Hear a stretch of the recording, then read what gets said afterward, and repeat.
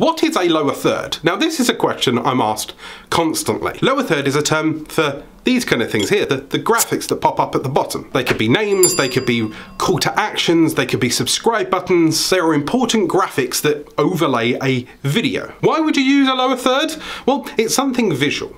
Okay, I could be stood here and I could tell you there's a video in the description down below. I could tell you to like this video because it helps me in the YouTube algorithm. It shares it out to other people that need to learn this information. We can educate the world by you simply pressing like. I could ask you to leave a comment down below telling me if you know what a lower third is or how you add your own lower thirds, that kind of thing. And I could put a little comment box here. The graphics help prompt people. If there's nothing there, then maybe people tune out.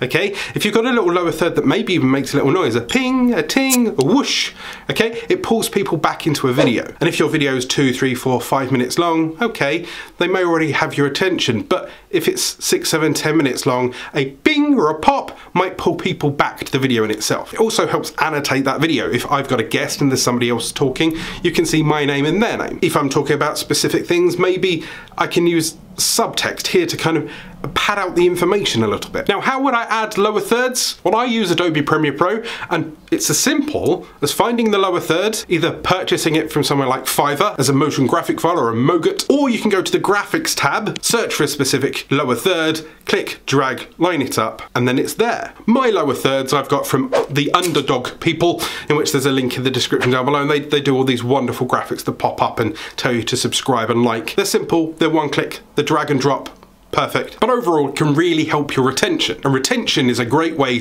to beat the YouTube algorithm. And if you want to know how to do that, as a small YouTuber, there's a video here.